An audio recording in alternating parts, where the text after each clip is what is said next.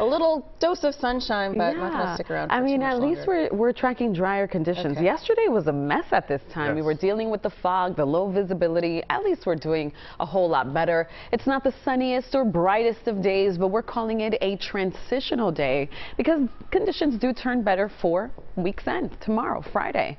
Let's go ahead and take a look at Storm Scan 3. There is a disturbance to our south, and most of the action will stay south.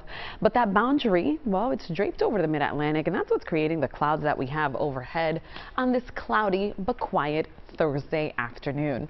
Take a look at temperatures. They'll eventually top out in the mid-50s. In fact, that's where we are right now. And as the day presses on, we'll just have those clouds thicken up. And then through the overnight, we should notice a decrease in that cloud cover.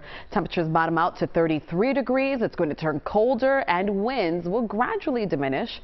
We'll see those winds out of the northwest tonight coming in at 10 miles an hour.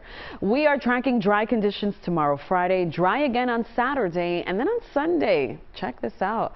Our next system moves in, bringing rain and even mountain snow. So it's something we're going to be watching.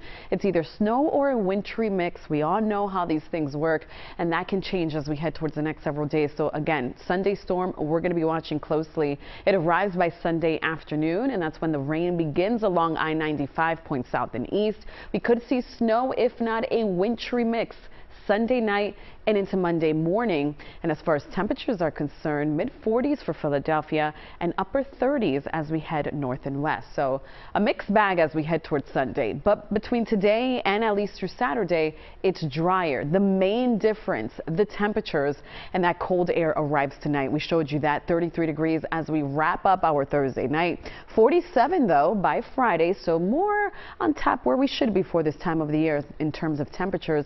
It'll be mostly sunny, then clouds build here for Friday night. A mixed bag as far as a mixed sky, I should say, for Saturday. And then again, rain chances return Sunday afternoon.